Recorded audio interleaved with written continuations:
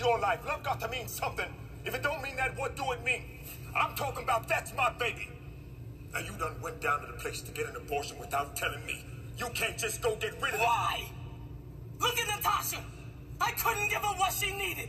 Why want to go back and do it again? I ain't got nothing else to give. I can't give myself, I'm gonna give her.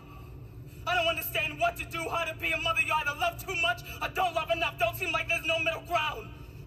I look up. She's 10 years old. I'm still trying to figure out life, figure out what happened. Next thing I know, she grown, talking about she a woman.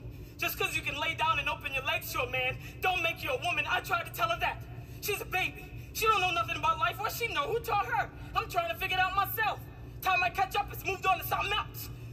I gotta watch her being thrown down a hole. It's gonna take her a lifetime to crawl out, and I can't do nothing to help her. I gotta stand by and watch her. Why do I want to go back through all that? I don't want to have a baby that's younger than my grandchild. Who turned the world around like that? What sense that make?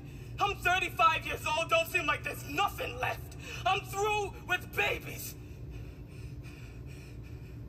I ain't raising no more. Ain't raising no grandkids. I'm looking out for Tonya. Ain't raising no kid to have somebody shoot him, to have his friends shoot him, to have the police shoot him. Why want to bring another life into this world that don't respect life?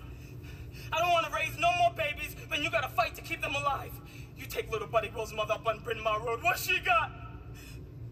A heartache that don't never go away. She up there now sitting down in the living room. She gotta sit down because she can't stand up. She's sitting down trying to figure it out, trying to figure out what happened. One minute her house is full of life, the next minute's full of death. She was waiting for him to come home and they bring her a corpse. I ain't going through that.